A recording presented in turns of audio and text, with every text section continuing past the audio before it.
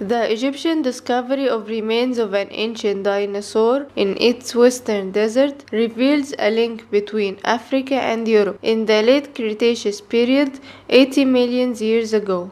A team of Egyptian researchers named the new species Mansourasaurus. باكتشافنا الديناصور المنصوراسورس احنا كده بنغطي جاب من 70 ل 80 مليون سنة أو حوالي 30 مليون سنة قبل انقراض الديناصورات، ما كانتش متغطية نهائي من افريقيا.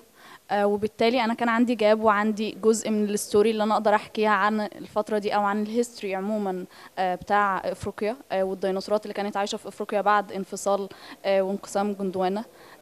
According to researchers, Mansourasaurus is about 5 tons weight and 10 meters length from nose to tail, as small as an African elephant. Bone studies indicates that Mansourasaurus was an adult, not a juvenile.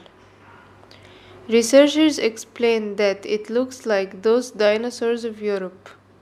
في المقارنة برضو تبين لنا ان هو اكثر شبها بالديناصورات الموجودة عندي في اوروبا، وده اداني اول دليل ملموس على النظرية اللي بتقول ان قارة افريقيا واوروبا كانوا متصلين في الفترة الزمنية اللي هي من حوالي 80 مليون سنة.